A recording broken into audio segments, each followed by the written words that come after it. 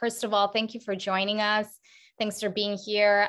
We don't have a huge group of people joining us, so I'm hoping this will be an intimate and interactive conversation. We have 4 great, amazing panelists that will be sharing some of their thoughts and experiences and examples about how news media in Colorado can do better in terms of coverage, representation, and portrayal of AAPI communities and members of AAPI communities across Colorado. And I encourage all of you to think through questions as the panelists talk. I also strongly encourage this conversation to happen naturally and organically. And with a small group like this, I'm really hoping that we can really make sure we have a really rich conversation. As many of you might be at home, there's 3 dogs somewhere on the background and a 4-year-old. So there could be some background noise happening. So I ask for some grace in terms of some noise that you might hear in the background. We'll get started already. As people join, we'll welcome them at that point. And we'll just get right to it. So let's start with some screen sharing. And this is the AAPI Voices Open House, and a conversation really about working together, communities and journalists, to find ways to improve local news coverage in Colorado, more specifically thinking about AAPI communities, local communities here in the state and across the state. Welcome. The first question I want you to all be thinking about, maybe later on share some of your thoughts or the answer to the question, what brings you here? I think both panelists and our audience includes members of the journalism world, as well as non-journalists. And the project, which I will explain more in depth in a few minutes, has from the beginning had this vision of bringing members of the journalism industry and not to have conversations about how news media can do better. So there might be various reasons why any of you are here, and I encourage you to be thinking about that and sharing that with us as well. Please use the chat box to add some of those that answer to that question now, if you'd like. And just remember, this event is being recorded and will be posted up on the COLab website once we are done. Our agenda. So we'll go through some introductions and context, talk about what this project is, not just the AAPI Voices project, but the umbrella initiative that houses this project. We'll have the panel discussion, asking questions, open questions, and conversation amongst panelists after that. A section for Q&A. Again, I encourage conversation to happen between panelists and our audience members. And then I will post a couple of questions just for the audience members, you who are here today sharing your evening with us, to share some insights about what you heard and some of the things that might be missing in terms of the conversation moving forward. And then we'll close.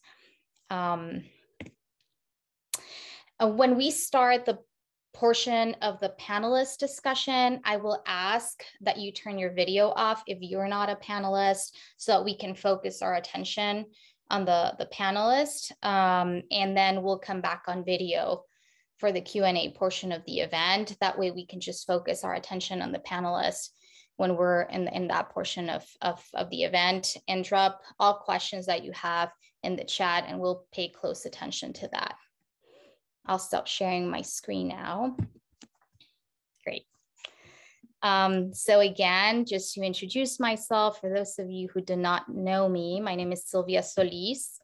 I am the Community Engagement Director for COLab. I have been a staff member at COLab for less than a year, a few months less than a year.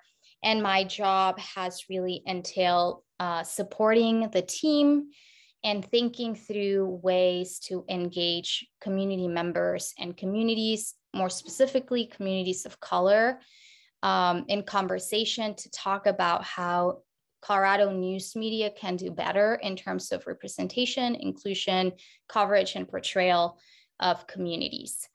So my work entails both work with communities as well as with our newsroom partners.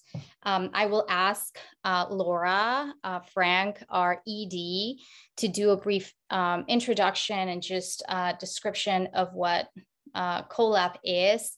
And then Melissa Davis will also provide a brief intro about our partner organization in this work, which is the Colorado Media Project. Laura? Thank you, Sylvia. Welcome, everyone. Thanks for making the time. I'm especially grateful to our panelists. This is so timely to be having this conversation today, as you all know. COLab was born just 2 years ago. Oh, we're celebrating our second anniversary this month, at the end of this month. And the intent of COLab from the beginning was to help bring community and media together to make media better and to better serve community. So these voices, working groups, really are key to that work. And so the fact that you're here to spend your time, share your insights, and help make these relationships better is really important. It's vital to the work. So thank you for being here. And I will turn it over to Melissa. Hi, everyone. So glad to see so many of your faces. I don't have much to add, just really excited to be here. The media project got started in 2018 for many of the same reasons Laura just mentioned. We're a community-driven enterprise and have been, bringing some philanthropic funding and hopefully some broader community support to the efforts to inform communities, inform and engage communities through the media, but also through all of the work that you are doing. So thank you very much and happy to be here. Great. Thank you, Laura. Thank you, Melissa. So to give you some context, early in 2021, COLab and CMP came together in partnership with the national nonprofit Free Press and a project of Free Press called News Voices Colorado, to think through and ask the question of communities. What would it take to ensure that local news coverage reflects, respects, and reaches out to the state's communities of color? So this larger question became the basis for a couple of working groups last year that met for a series of facilitated sessions focusing around the needs and perspectives of Black community members and Latinx community members. So it was two separate working groups that met and conversations that were facilitated, over a period of a few months. And then that gave birth to a couple of reports with a series of recommendations that speak to newsrooms, foundations, and communities with specific action steps that, anyone that is part of any of those industries can really use as references to implement and put into action some steps that answer that question in terms of ensuring that local news media is reflective and reaches out to states' communities of color. This is the third in that set of working groups, what we are calling AAPI Voices. And it's a space that is really dedicated to bringing together members of, the journalism industry and community members to have a conversation asking the same kinds of questions about how local news media can do better. So this is an event that really serves as a launching point for these working group sessions that we're going to be facilitating throughout the rest of this month and into next month. We're going to have 5 separate sessions. Some of our panelists today, including Sara and Annie, are going to be co-facilitators in those conversations. We have 3 more members of AAPI communities who have agreed to serve as liaisons, and we will be also co-facilitating with me any one of those sessions. They really are targeted for members of AAPI communities, but this event is open to anyone and all, just as an initial conversation and launching point for those sessions. Tina Griego, who is joining us, has also been very much involved from the beginning. So I'd like to just, ask if maybe you can just share your name and your involvement so far. It would be great to get your perspectives as you have been involved from the beginning. I wasn't prepared. Well, I will say that that the conversations that we have had, the conversations that we're going to have, the conversation we will have today, they're all rooted in an understanding that things will not change unless we are willing to engage in harder conversations, candid conversations. And I think that we enter this work, all of us, with goodwill and good intentions. And I think we also understand that goodwill and good intentions are not enough. And so I really am grateful to the panelists and to those members of the working group, to the journalists who have joined us tonight, to community members who are willing to take this first step in a conversation in which we look at coverage and relationship with AAPI communities, which are very diverse, and that is part of the challenge before us. And so I just again want to express my gratitude and willingness to have a frank conversation. Thank you, Tina. All right, so I will move on to introduce our panelists.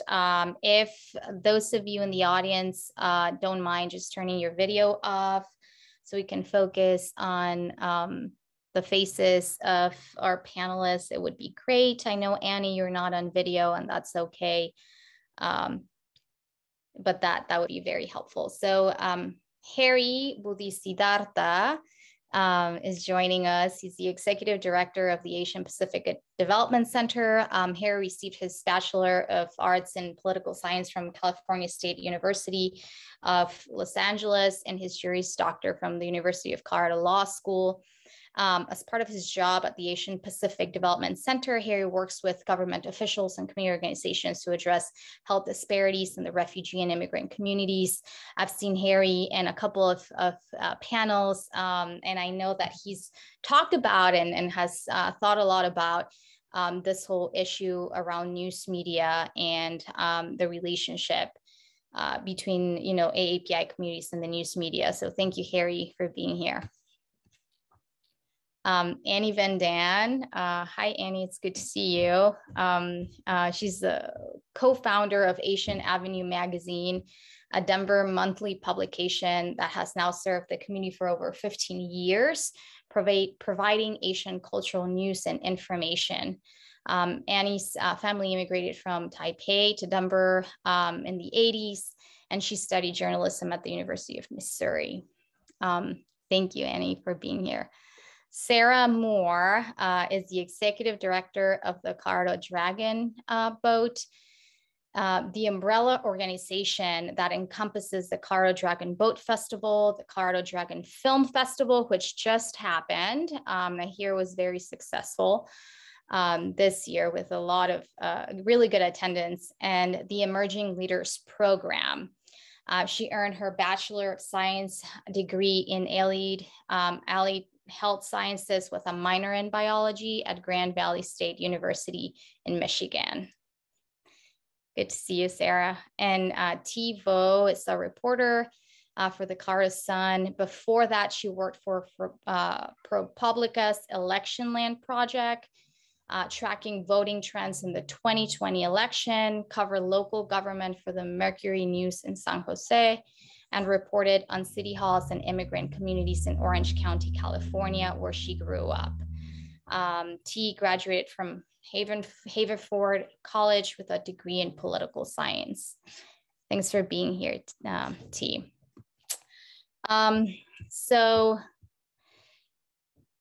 Just to remind everyone, we'll have about 15 minutes of Q&A after we go through some conversation and questions with the panelists. So drop any questions you have for them in the chat, and we'll make sure to come back to that after our conversation. So as I think we emphasized in the Eventbrite and the announcement for this panel event, today is the first anniversary of the 2021 Atlanta shootings. And as we remember the victims of the shootings a year after the tragedy, I'd like to ask our panelists, starting with T, if you're okay with sharing your thoughts, some examples you remember seeing of the good, the bad, and the ugly of, AAPI portrayal in the news during that time, and also your experience as a journalist, where you were at the time. What might be some reactions that you can share with our participants today in terms of the coverage that you saw happen a year ago? Yeah, thanks for having me as well.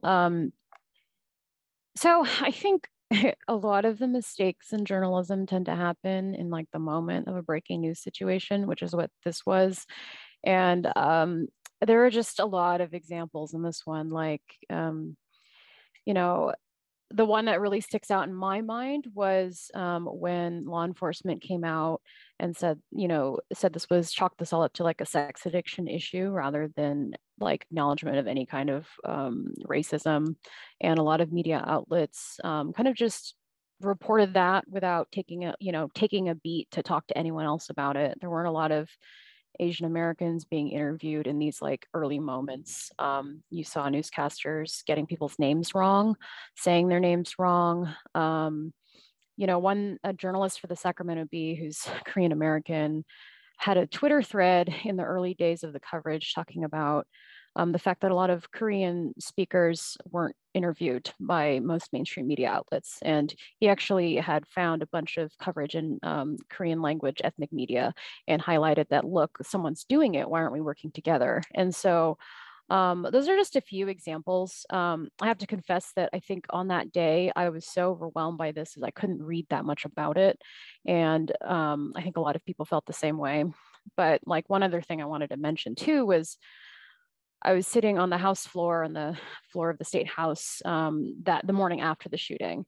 And so the state representatives were talking about the incident. And one state representative, Matt Soper, he's from Mesa County and his wife is Taiwanese, was talking about how, there's 200,000 Asian Americans and that in the state. And he noted that once a reporter asked his wife if she was a citizen, and that, acknowledged that that was only based on the fact that she looked different from him.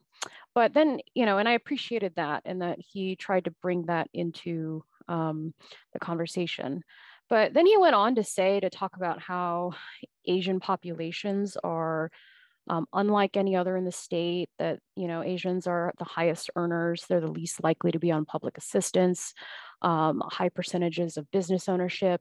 And that was just like model minority narrative, like right away. And I was really disappointed to hear that. And so I thought that was a good example of how a lack of nuance in the conversation can just immediately invade an issue when something emotional and violent and really tragic happens.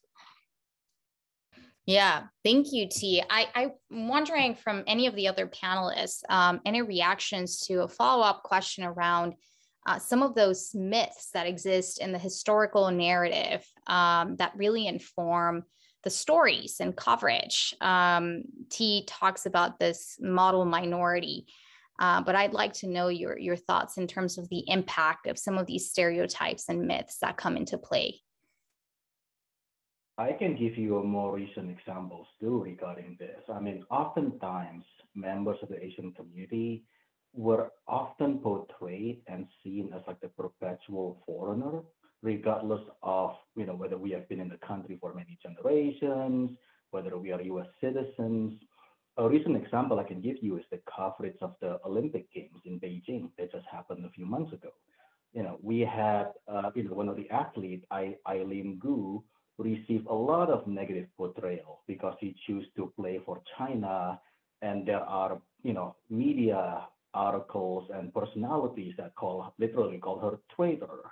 How could she betray her country, America, things like that. But then completely ignore the fact that there is a Chinese hockey team where 18 of the 22 players were non-Chinese. Most of them were white dudes from America. Not a single article was written questioning whether or not these white dudes abandoned their citizenship or being a traitor. So that's a more recent example of how this kind of stereotype still linger and still affects portrayal of our community.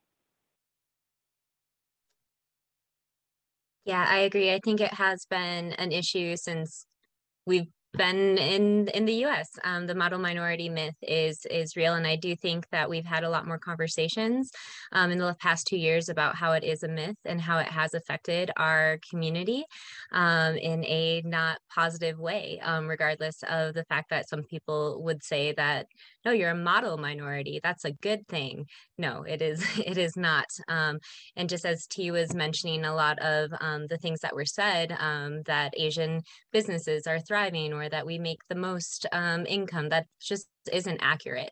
And I do think that a lot of stereotypes, I mean, everybody is subjected to stereotypes, especially the minority communities. And I feel like it has really been a negative impact on the AAPI community. And it is kind of added to how we are portrayed in media. For instance, I feel like maybe when there's a media coverage on education, I feel like AAPI is usually mentioned in that or something along those lines. And then to Harry's point as well with the Olympics, that story was very one-sided and very much based on a stereotype in the way that someone looks. Great. Thank you, Sarah. Thank you, Harry, for your thoughts. Annie, from your perspective, I mean, thinking more about your work as a journalist and also leading this more of an ethnic media outlet, can you think of back to a year ago after the shootings, some other examples that might be telling of the narrative that was told at that point? And can you think of how that has evolved or not? And how does that really inform the work that you do from your perspective and in your work? So something that comes up, like in addition to what T was talking about, was that a lot of the coverage was around whether or not these women were sex workers. And, looking back even a year from now, it's like this conversation still is aligning Asian, families that own massages to that. And I think that was really difficult and, painful in different ways too. A lot of these women that were victims of that shooting were mothers, and the kids were just saying like, this is not even who my mom is, and just how somehow like that connection was made there. And a lot of the conversation started being about sex work, and so I think even now we don't know, and so it's like, how is the media doing its job to really kind of tell the stories of the individuals? So I will say that yesterday we did have an event in the Colorado community to honor the victims of Atlanta, and then all just the victims over the past year or 2 years to Asian hate. And so I did do quite a bit of research, kind of looking up the stories of all the victims again, so that we could kind of honor them in a way that wasn't just saying their name, but we actually just, described them based off of what the families had said. And so most of the articles that I could find, a lot of them were by like NBC Asian America.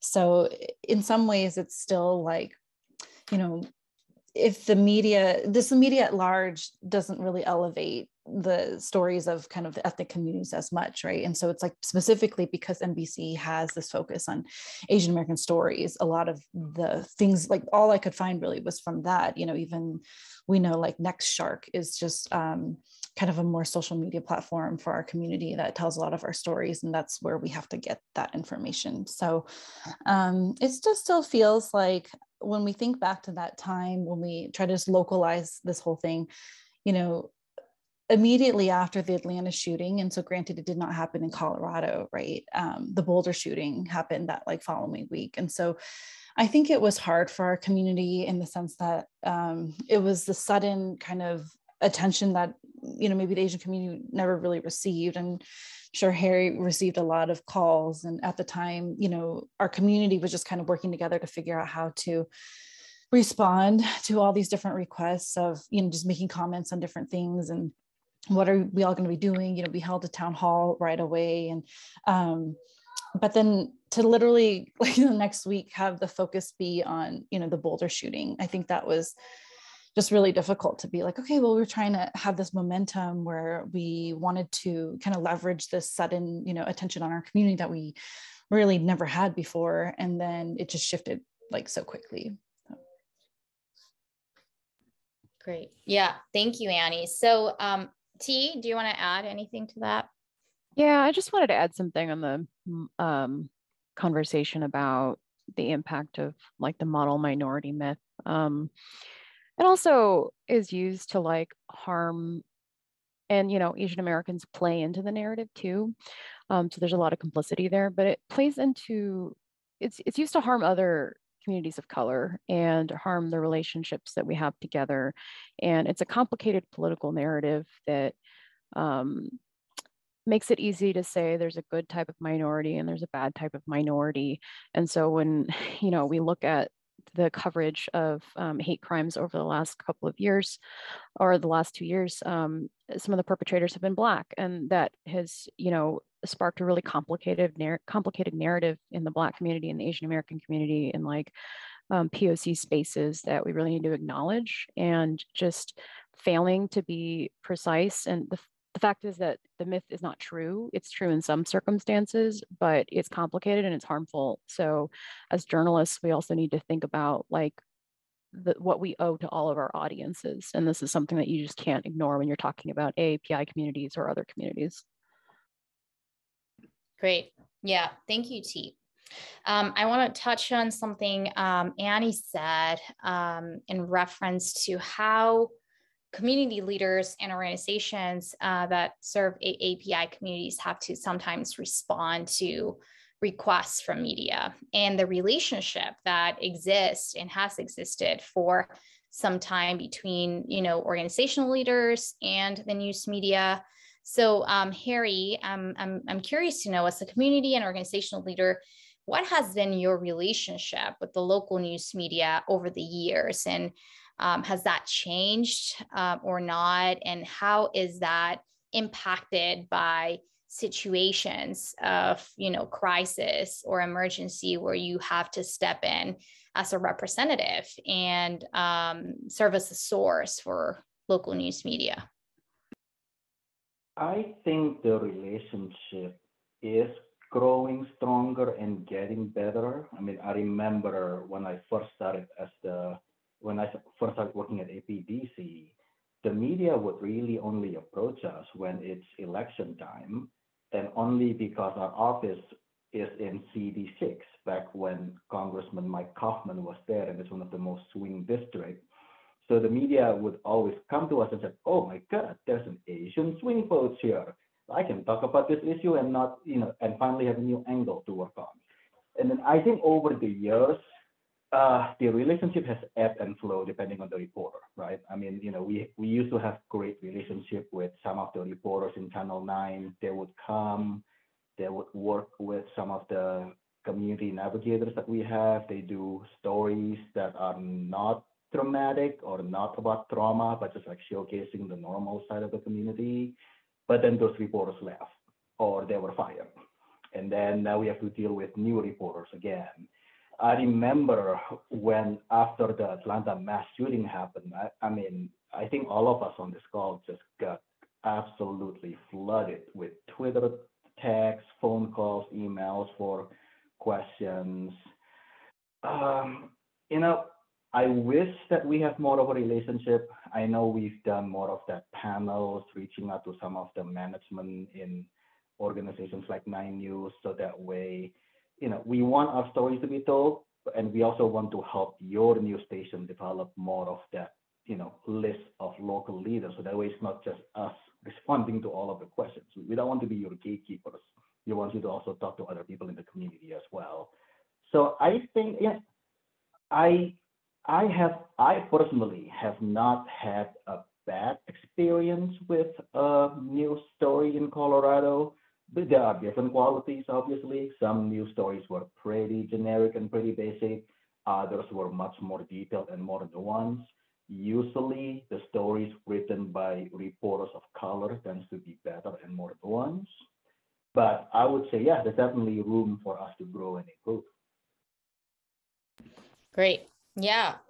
Thank you, Harry. And Sara, I'd love for you to add some thoughts as an organizational leader to that same question. What has your relationship been? How is that impacted in terms of crisis or when tragedy hits? But also, I'd love to know maybe some of your thoughts in terms of what are some of the unique challenges that you, from your perspective, might be more specific to AAPI communities and AAPI serving organizations in terms of their relationships with the news media?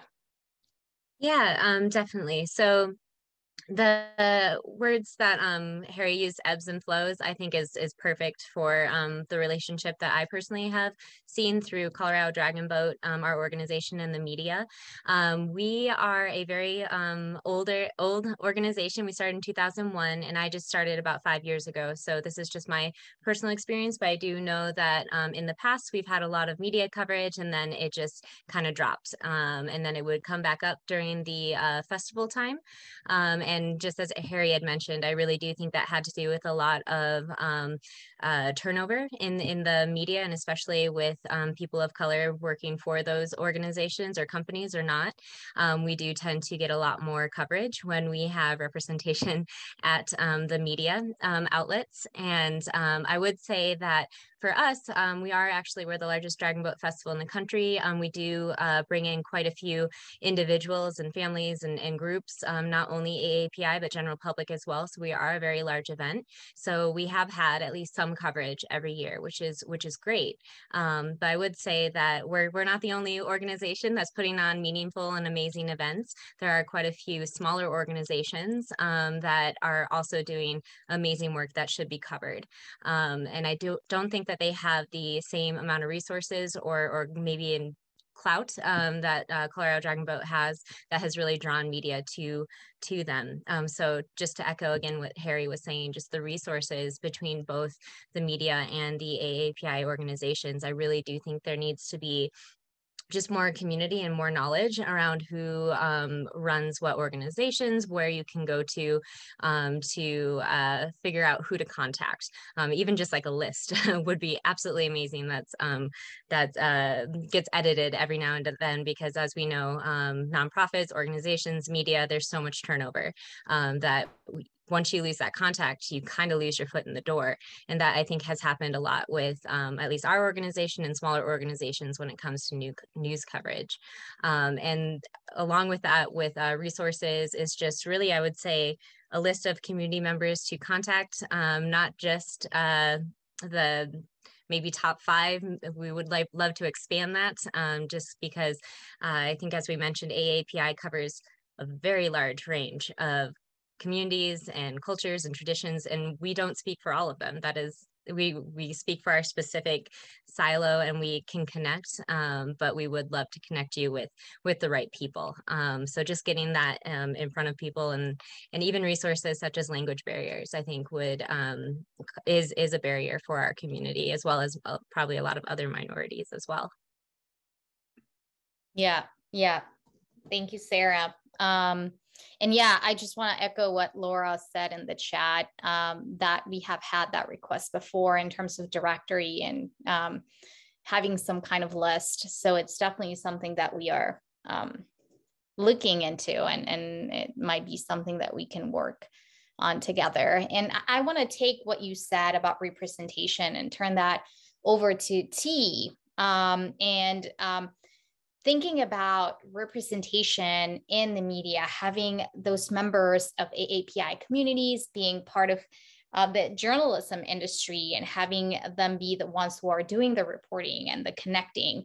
And then how does that, from your perspective, in terms of barriers and challenges, is that beneficial? To what point? What has been your experience in really being able to connect more with those communities and bring more of that representation and accurate representation into the stories and your work? Yeah, it kind of cuts both ways in a newsroom, depending on what you cover and what room you're given to cover things. Like in Colorado, and I've only been here for about 1.5 years, I mostly covered like the state house and politics. And so it's kind of like a sort of like limited bubble of the world. And I haven't been great about venturing outside of it. In other roles, you like general assignment roles, et cetera, you have a bit more latitude. And so I think it depends somewhat on that. It's hard because I think for a lot of us, we're often the only Asian in the room or just among very few. And so it can be difficult to start a conversation sometimes within a newsroom and have confidence in what you're saying, because for me, I don't always think I'm right, or I want someone to bounce an idea off of and have a gut check with about how I cover something or what words I use or that kind of thing. But there's not always someone to dialogue with, which is hard and can be isolating when you're making judgment calls, especially like really high pressure ones. And so that can be difficult. It's always easier when there's other people of color in the room. But that's certainly a challenge. I will say when I started my career, I was covering the community that I grew up in. And that was in Orange County, where there's a very large, it's a majority minority county at this point. The Vietnamese American population, that's my background, was the largest outside of the country itself, the country of Vietnam itself. And so there's this huge community, but there were no Vietnamese American reporters at the time working for mainstream media in the county. There's one reporter for the LA Times, but there just wasn't really any representation. And so the type of coverage we saw was even in this really large community where people are seen as having a political stake and being important to a degree, there just wasn't that much interesting representation. It was a lot of festival coverage, which is great to a point. There was a lot of like political controversies, which is fine to a point, but people never took it beyond that like exact moment. So it helps to have representation because you get nuance. People come preloaded with the questions and thoughts about identity and like ways to talk about it that are important in capturing nuance. But some of the limitations too can be who's assigning stories and how often people are really tapping into the knowledge of their reporters of color. And that's kind of where it can become difficult to like set an agenda as a reporter and pursue stories. So I don't know if I answered your question, but I just kind of rambled. Yeah, no, I think you did, T. I think there are some very specific things to consider in terms of where you're coming from, right? If you have, it sounds like the background and your personal experience from within a community that provides some kind of benefits in terms of how you connect with people and your understanding of community. And it's something that might not be shared if it's not someone from within the community that's doing coverage. Yeah, and like, sorry, one more thing is, it also led to people assuming I knew way more than I ever did about the community, its politics, the divisions, and I would sometimes, my next job at the San Jose Mercury News was also at a very like heavily Vietnamese community, and it just an assumption that shared language or culture is like an automatic ticket to intimacy and trust, and it's just not. And so that's what I meant earlier about it cutting both ways, is that sometimes editors will assume you don't need to spend time with people and make relationships, and it's not true in any community. Great. Yeah. No, I think that's a really great insight. And I'm wondering, Annie, with the work that you do, being, with the coverage that you do very specifically on Asian communities, what are some of the challenges that you see in terms of bringing stories to light and bridging some of the connections you might have with community and across communities that you might also want to share? I'm sorry, I just wrote like all these notes all over this page off everyone else. So I will start there. Well, first being that there used to be an Asian American Journalists Association here in Denver. At some point, there were between 20 to 30 Asian American journalists working in newsrooms of all various sizes in Colorado. And kind of what's been talked about and what Sara was saying too, every year for the Dragon Boat Festival, we do turn to our Asian American journalists to help like MC the stages, for example. And some years there's more, some years there's not, sometimes it's very hard to find because they leave, and I know so many that have spent some time here, some that have even just left the whole industry. And I do think it does have to do with what T's talking about. Are the newsrooms inclusive? Because even if you have the Asian American person, you've checked off that kind of diversity box, they don't feel comfortable to share, or they don't have anyone, that they have that, connection or affinity with. And so there's that lack of comfort here. And so we know a lot of, Asian news anchors, for example, that have left Colorado for states and cities that have higher Asian populations, and when we think about the fact that there's only 4% Asian Americans in Colorado, like when we look at just that statistic of our percentage here, and knowing that there's even less that will go into journalism, that in itself is a challenge. So I think largely about how, newsrooms and Colorado Media Project has already been doing a lot of this work, but really creating spaces, to even build pathways for young people, students of color to go into the industry so that, it's even something that Asian Americans consider for a career, to even have representation in the newsroom. So really just kind of looking more upstream.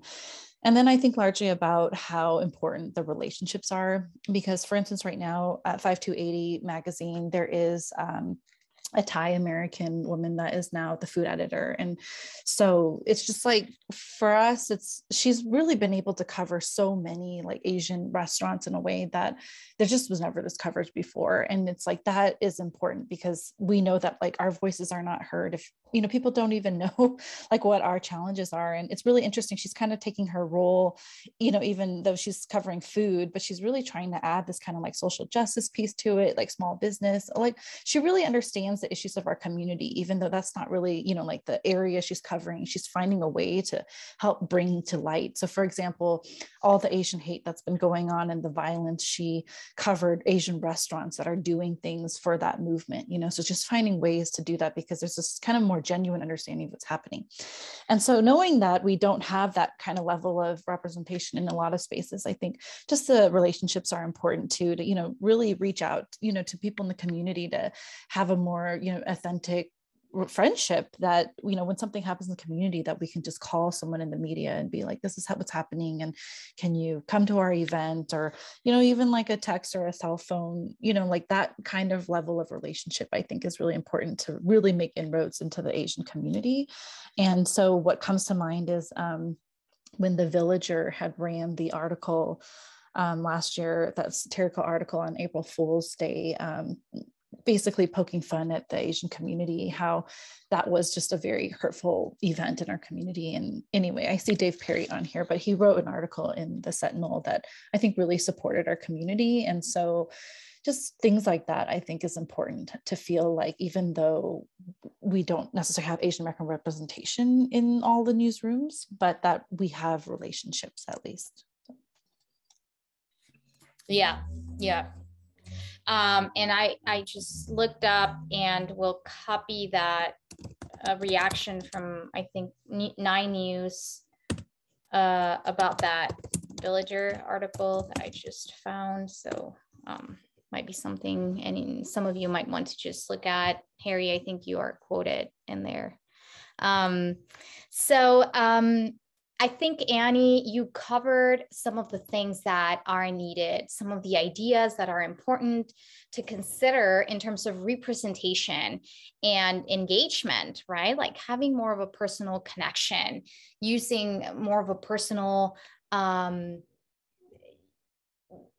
communication vehicles and ways to engage individual people to be able to get to a better understanding of communities and therefore better relationships.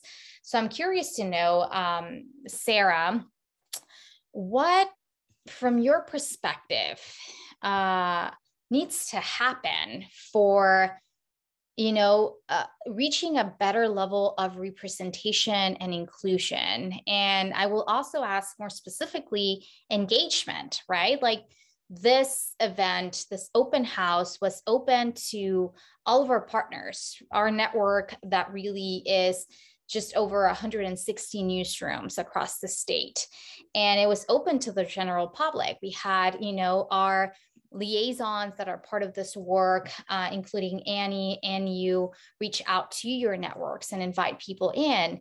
And it's a small audience that we have tonight. So I'm personally very curious, and I think it would be very important for us to know, and members of the media who are also part of this call, what needs to happen so that there might be more interest, that we are more effectively reaching members of these communities, not only for stories and sources, but to have the conversations that need to happen before the stories and the sources can be established. Mm-hmm. Yeah, thank you for asking that question. I just echo Annie's response when it comes to representation. Representation in media is huge. It is a connection between the different communities, and to feel like we are represented in the threads that are Colorado. I think that one of the best ways to really get involved with the community is to have a strong curiosity and to come out and visit us, to come out to our events, come out and support our panels and just things that are put on by the AAPI community. Colorado Dragon Boat Festival is one of the largest Asian celebrations in Colorado, and we are all Asian and Asian American and general public. So that's a great opportunity for people to come and just see the amount of people who come and support the cultures and arts there. We usually, at least at Colorado Dragon Boat Festival, tend to highlight a specific community each year, and that's a good way to kind of interact with that community, with those leaders that are really putting on important events within the community in Colorado. I would say that really just kind of having the passion and the curiosity to come out to us. And you do have quite a few resources here just on this panel for if you have any questions on what is happening or who to contact. We are more than happy to point you in the right direction. Social media is a huge resource, I would say, for people who are looking to find more events that are coming out of the AAPI community. If you aren't getting Asian Avenue magazine, you should be, because it is absolutely amazing. And it really highlights all the amazing things that are coming out of Colorado as a whole.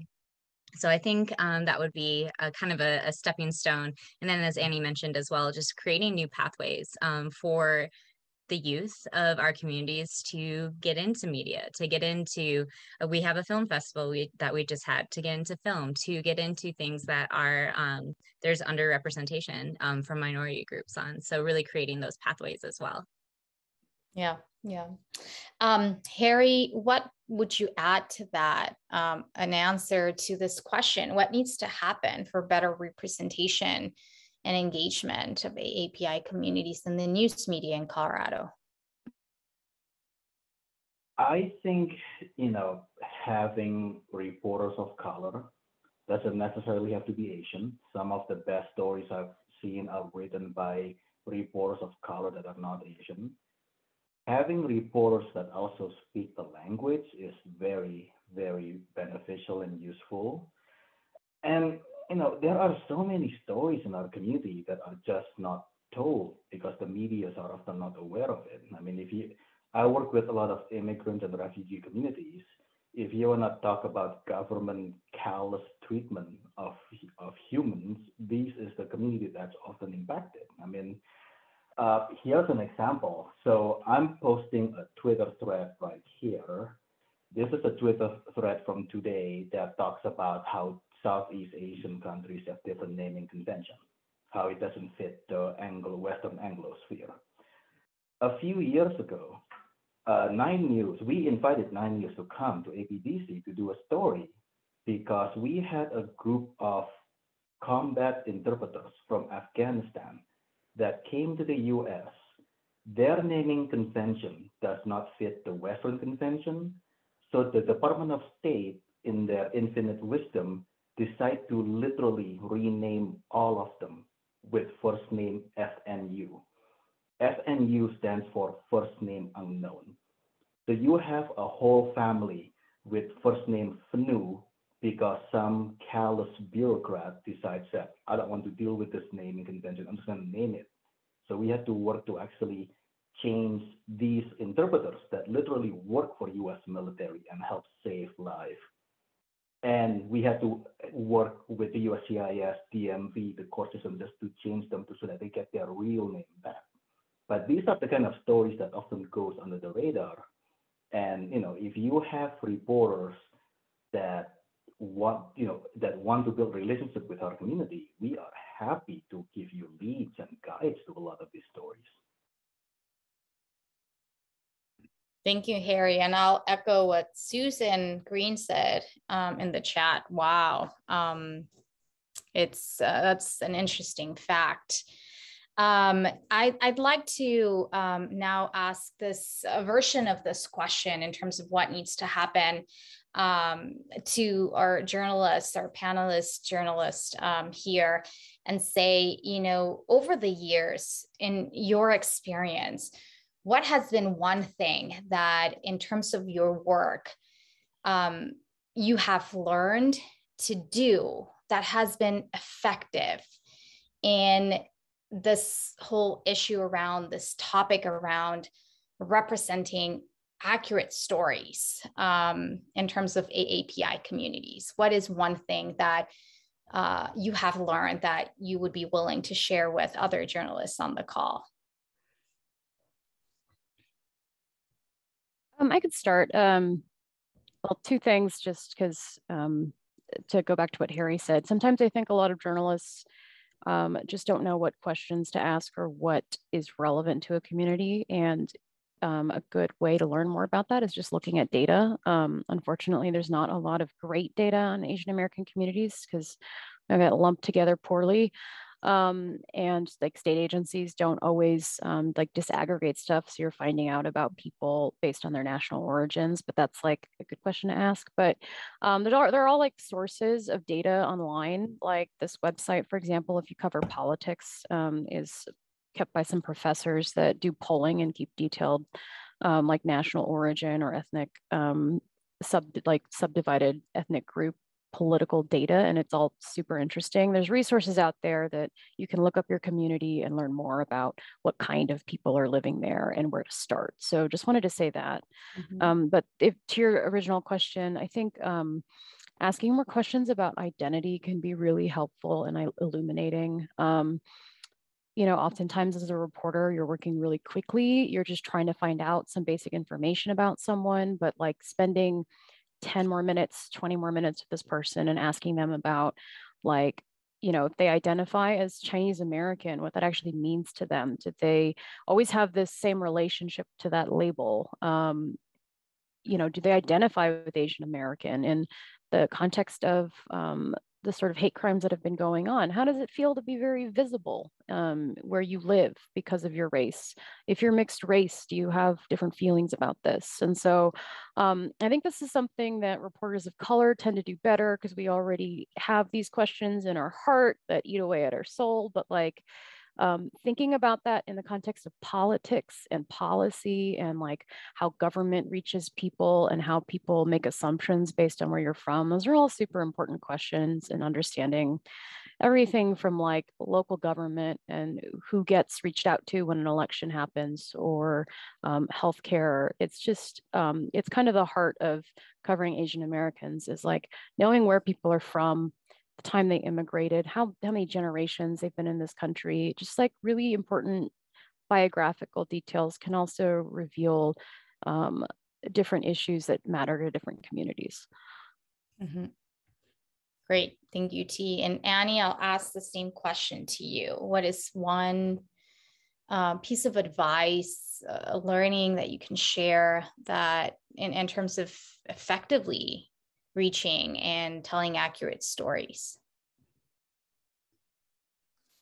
I think, I don't know how often, stories, the way stories are assigned in more mainstream newsrooms, right? And I think really thinking about going back to the importance of building those relationships and what T was saying, to truly understand just the differences of the community. And I had put in the chat earlier, we have a lot of ethnic differences for sure, depending on what country you've come from. In Colorado, and even at APDC, Asian Pacific Development Center, where Harry is, they serve over 30 plus languages, Asians coming from all different countries. And so oftentimes people look at that as okay, that's how we're different, but then more than that, it goes into just our generational differences and what he's saying, how long have you been in the States?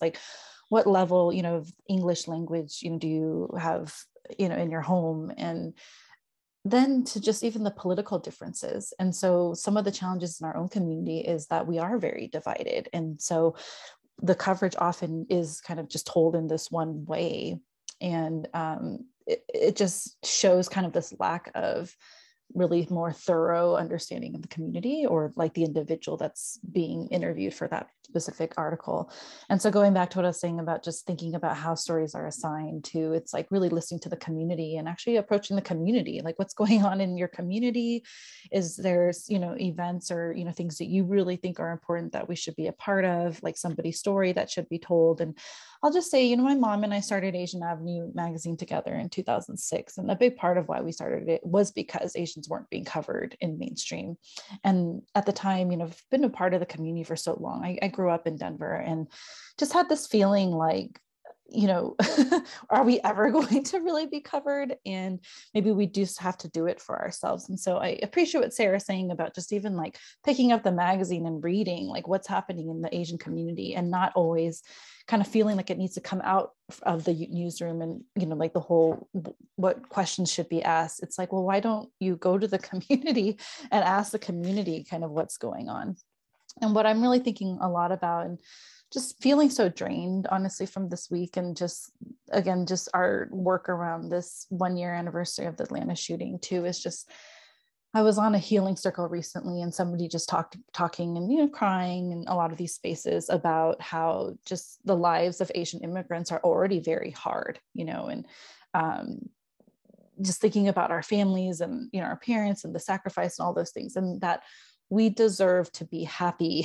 We deserve to celebrate Asian joy and Asian positive things in the community. And I think a lot of times when we think about when we're covered, and especially now with the hate crimes, it's always just oh, well, something really shocking or jarring or horrible is happening in this community. I think we need to, cover that, and, really shifting that going into 2022, especially, for me. I even think about what I'm putting in Asian Avenue. I'm okay, yes, I think we do have to elevate the importance of, challenges in the community for sure. But also really celebrate a lot of the unique stories that like Carrie was saying, I have never been told, and I think just having the relationship with us and for all of you on, this meeting today, we are happy to build those connections and, help you kind of get in with some of the other people in the community. I think that's really important to us. And so, especially Harry, I always joke that he's like the triage in the community. You just send him a request and he will figure out kind of who it goes to, but just that to not, I guess, feel fearful because you don't have a relationship or understanding yet, that a lot of this does take time and just kind of that initial effort to build, more understanding.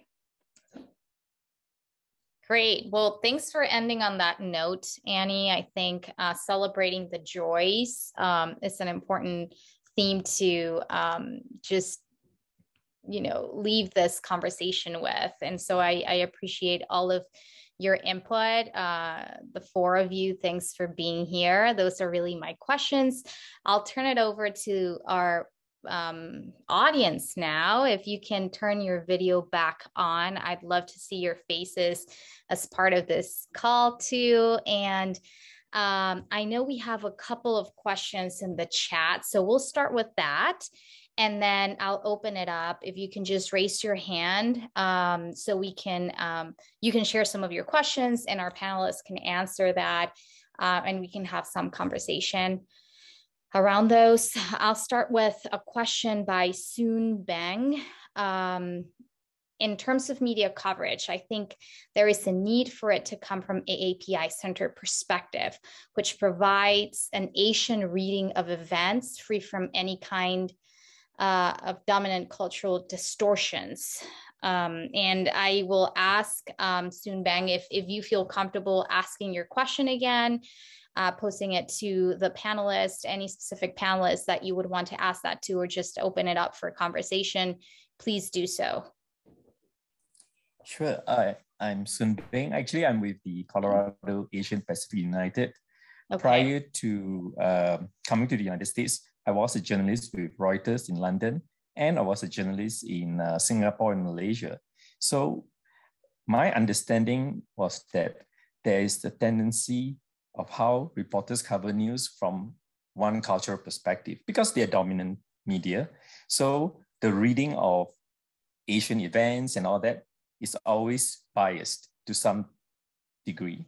So I think that if you want to have a fairer representation of media coverage of the AAPI community, I think it's critical to approach it with how the Asian community read and understand their community.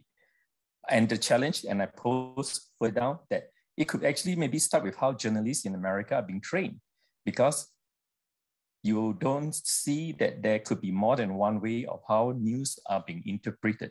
I do understand there's always the newsroom pressure of deadlines and all that, so it is easier to not question the status quo of how current AAPI communities are being represented and take the predictable route of basically going with what the newsroom is comfortable in defining what is news in terms of AAPI community. Many of the panelists raised all these points in terms of representation, in terms of that Asian community is not just one monolithic group, that there's a lack of understanding that journalists don't take the time to learn.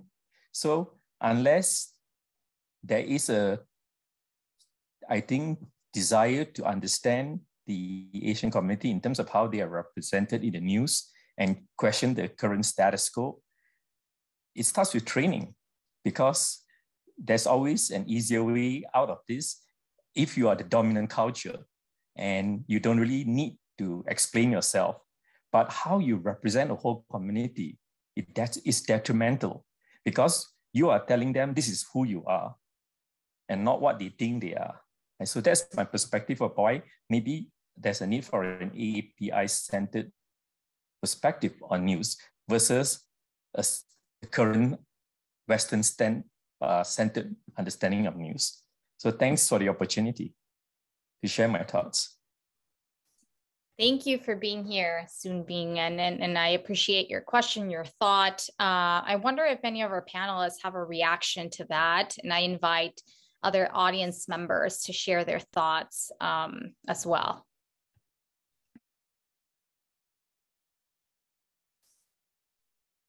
Yeah, I mean, I think unfortunately a lot of reporters don't have a space to talk about I mean, just how the industry has become so compressed and with deadlines that a lot of newsrooms don't create spaces for people to talk about these issues and just get a gut check from someone. I think people can be overly hesitant to reach out to a source and just talk through something. And that comes from like a lack of long-term relationship building. But just like one concrete example of, I think what you were talking about soon was in like my first job, I covered a Vietnamese American community. And I remember talking to the publisher of one of the Vietnamese language newspapers. And she was talking about how most of the reporters that worked for them were first generation immigrants. A lot of them decided to cover their community and get into journalism because they didn't speak English and it was a job they could continue to do with really limited English fluency. And so they knew their communities well. They came from a refugee political perspective and were really important to their community, but they had a specific political bent that came from their background as post-war refugees, very strong anti-communist bent. And so one of the challenges they had was trying to find people to keep the paper alive, like hire younger people.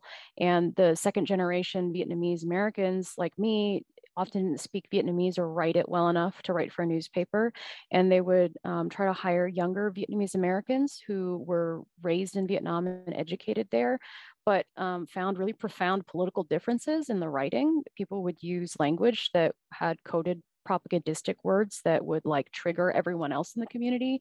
And so there were like all these interesting just interplays in our own community about politics, where you came from, when you came here, your background, the words you use that are like super rich and interesting, but a source of division and something that never gets brought up into like the mainstream culture because we don't talk about people in that nuanced of terms. And so I think that's kind of an example of what you were talking about too, just like not knowing all the different ways these divisions can manifest in politics, in community, what groups, like what church people decide to go to, that kind of thing. And it doesn't need to be about division, but what it is, it's telling. It's sort of like the rich fabric that makes stories interesting and make people real to other people. And so that's just one thought.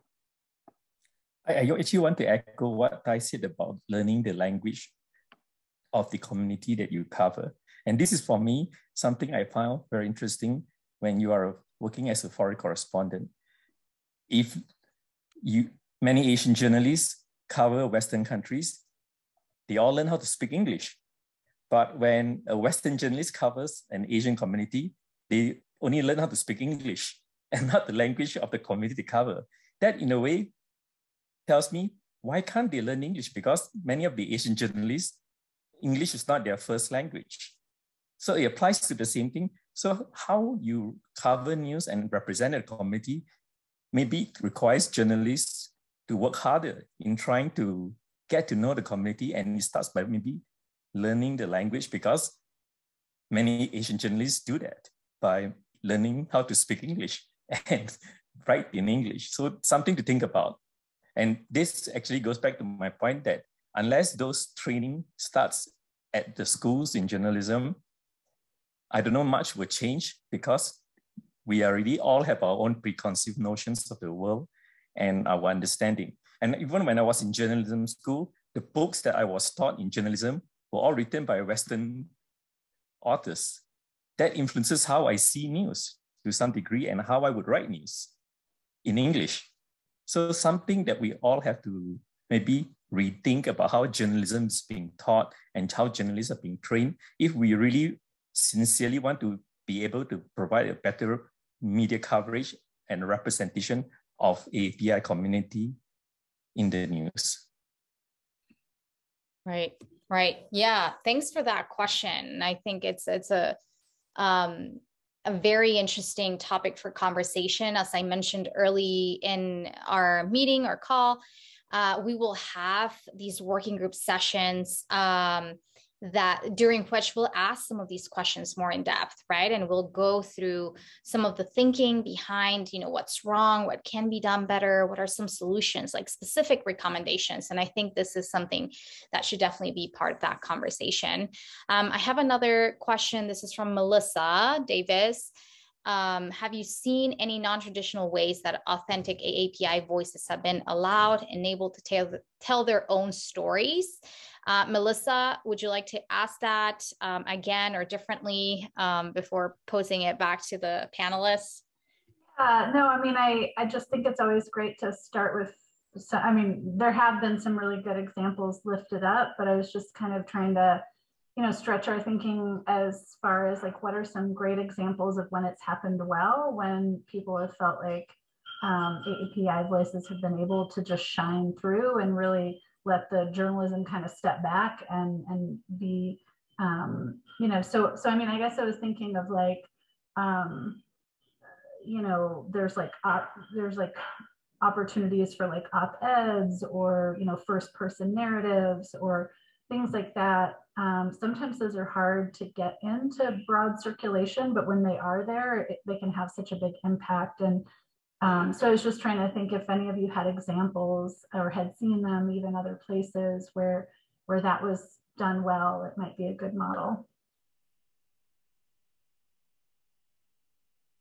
Yeah, Melissa, I had to like really rake my brain to come up with an answer to your question. But I really like listening to podcasts, particularly like NPR podcasts, but I think that's because they have the time to like go into this and they can have extensive interview and the nuances. I'm a big fan of like NPR rough translation. I'm not sure how much of that is the balance between like the journalism driven versus the community driven, but I find that podcast does a pretty good job of doing a lot of the nuances of identity, immigration story, experience, all of that. Yeah, and I think someone had put in the chat too, they mentioned just like the poetic and artistic spaces as being a platform. And I think in addition to that, social media has definitely, you know, allowed individuals, you know, not just Asians, but just to be able to have more voice kind of directly from the community. And so, you know, I've seen a lot of news. And so again, not just Asian, but just, it'll be like, just a person just shares a story or an experience and somehow it goes viral. And then the news picks it up. And the way the news picks it up is more like, oh, this, you know, TikTok video went viral of this family's experience, right? And so I think that could be a way too, where then you're really kind of directly getting, you know, a story or an experience from just a community person at that level, and not just kind of going what you're saying the other way, where it's like, okay, we want to tell a story about this. Can we go find somebody, you know, versus like, oh, this is actually somebody that wanted to share that story and, you know, put it on their social media first. Yeah. Great point, Annie. And Sara added a link to YouTube shorts that were shown at the Colorado Dragon Boat Film Festival, and all created by AAPI individuals. So Melissa, that might be another good example. And T mentioned several AAPI oral history projects. That might also be a good model to consider. And there was another question from Annie Kao about, you know, being a common reporting flaw being omission, invisibility, and failure to ask questions challenging an all-white narrative. Annie, would you like to ask that question again to our panelists? Sure, and I know I kind of framed it as a comment, but I guess my perspective is I love all these opportunities to highlight and showcase Asian voices and Asian stories. And unfortunately, I don't even see a lot of times reporting getting to the basic level of acknowledging an integrated Asian existence in just day-to-day normalized, operationalized like form of reporting, right? So so in that particular instance, it was a story about women in leadership. And it was glaring to me when I read it that there was a photo and it was all white women, 3 rows of white women. And the reporter did not even seem to, it's just like I would wish that the reporter, who was a white male, had just noticed or asked, like, I see that you are making headway on gender equity, and yet I also noticed that every single woman in this photo is white. And so if that's one of those frustrations where, I mean, maybe that's where the bar is so low. Like, we're not even, I think, acknowledged as existing in day-to-day reporting. And it's almost like a side or extra story when an Asian voice gets highlighted. I'm not saying not to do that, but it would be, I don't know, if anyone has ideas on how to raise the bar among the journalists who are covering, like in all of their coverage, to at least notice when there is kind of glaring absence or invisibility. Yeah, thank you, Annie. And you could introduce yourself. I'd love to learn more about you, and just for the rest of the group, that would be great too. Oh, like now? Oh, I'm Annie Gao. I'm actually I'm a DEI consultant, but I worked in the ski industry as assistant general counsel at Vail Resorts for over a decade. And I specialize my DEI work in the outdoor industry, where again, this is a theme, right? I think women of color and people of color are largely invisible in the outdoor space and have been for a very, very long time. So this is something that can't tell, kind of a pet peeve, especially when entire industries, right, you see the same imagery and the same stories again and again, and there's just a lack of visibility for all sorts of people of color in some of these, historically white fields. Great. Well, thank you. And thanks for joining us, Annie. We have about 7 minutes left total. So I'd like to use the next couple of minutes to get some reactions from the panelists and the audience in terms of Annie's question. And then we'll move on to a next, just very brief section to talk about next steps, maybe just post a couple of insight questions for all of you to be thinking about. If you have additional questions that we haven't gotten to, please add that to the chat so we can have that for the next steps for this particular project. Any of the panelists want to share any thoughts for Annie?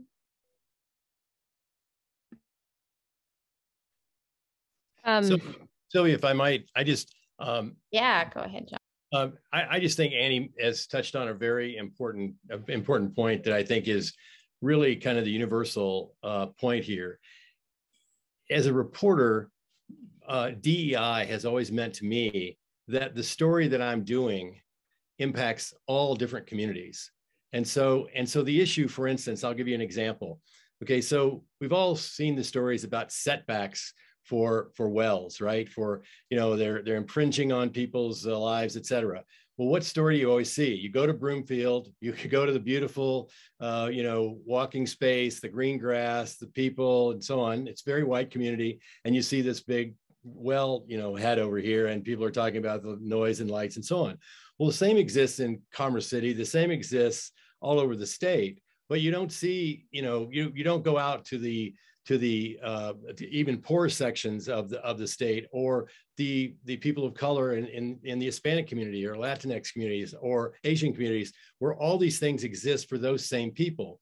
And a lot of times, going back to someone else's comment about the language, the reporters in newsrooms, even people of color, even people of Asian background or whatever, they're reluctant to go to an Hispanic area because they're thinking, well, I don't speak Spanish, and so I don't really have any way to communicate. Well, so take someone who does speak Spanish, and just because you have to interview someone and they're in another language, you can have an interpreter talking to that person, and it's not a big deal. It's easily done.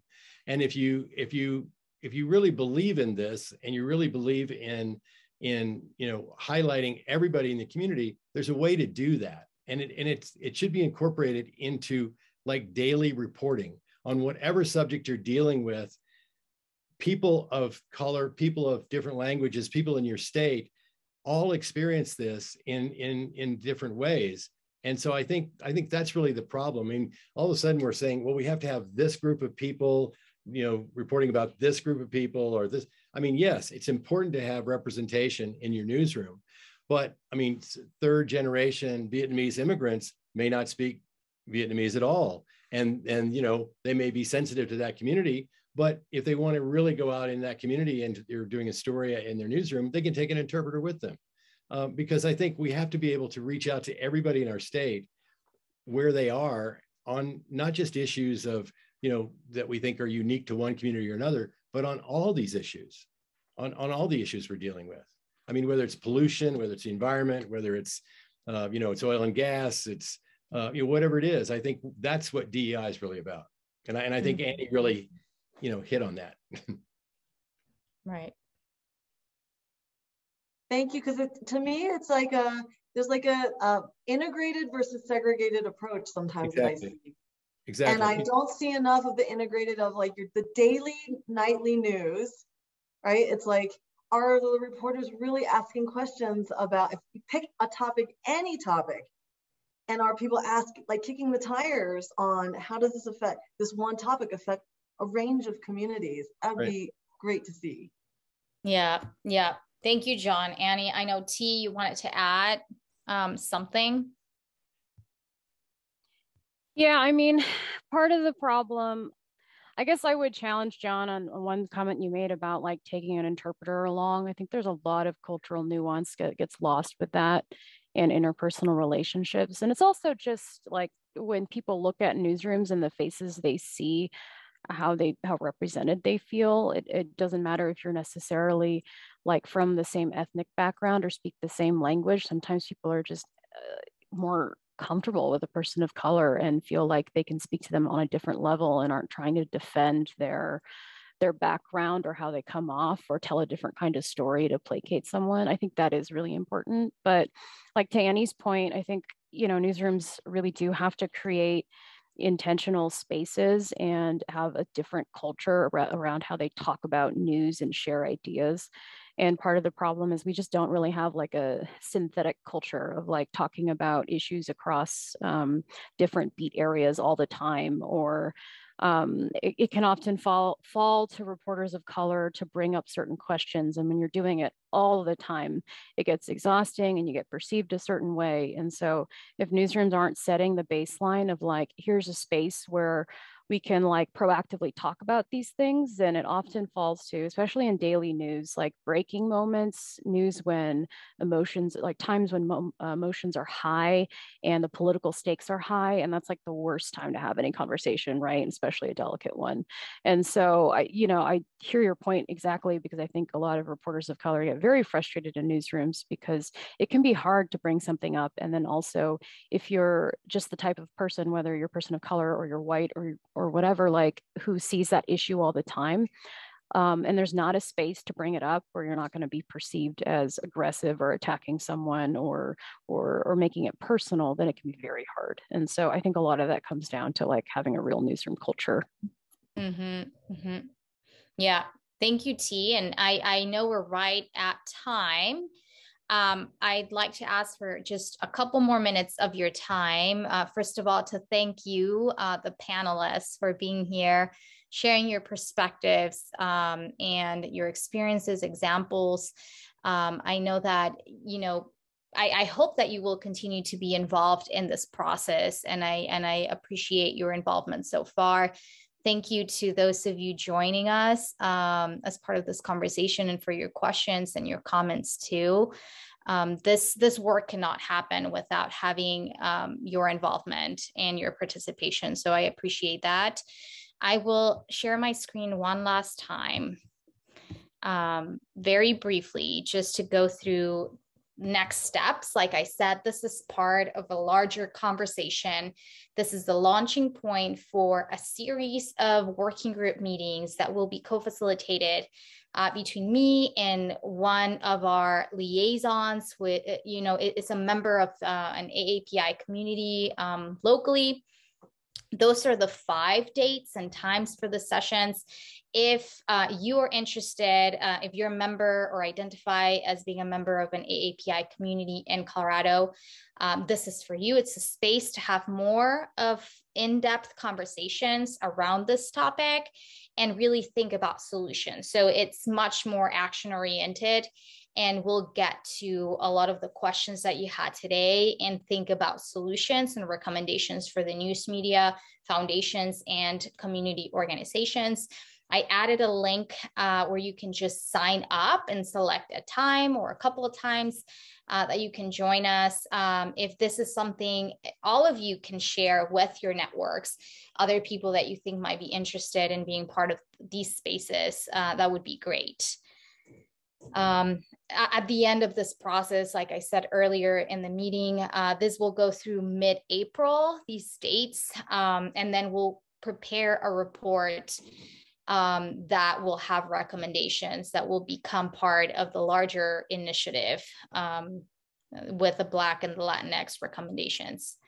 So please just take this and share with and across your channels.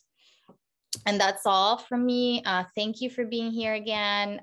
Any other questions you have, any other thoughts, leave in the chat and we'll save this and we'll keep it for the next steps so that we make sure that we're incorporating your thoughts today.